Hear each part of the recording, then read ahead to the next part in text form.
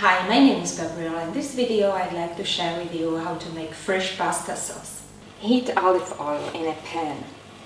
Add onions, garlic,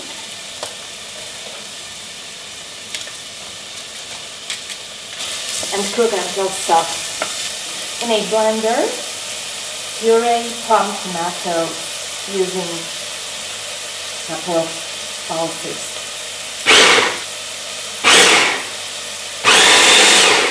Add zucchini with red pepper. Stir a little. Add carrot. Puree tomatoes. Stir. Season with 1 teaspoon salt. Add about 1 teaspoon honey. Stir a little.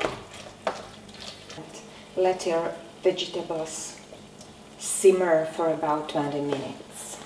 Meanwhile, cook spaghetti in a salted boiling water until al dente.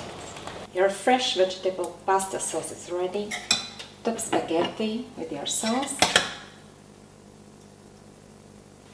Now you can enjoy.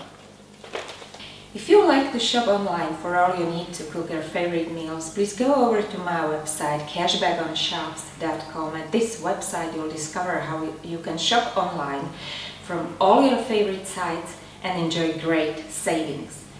Thanks for watching.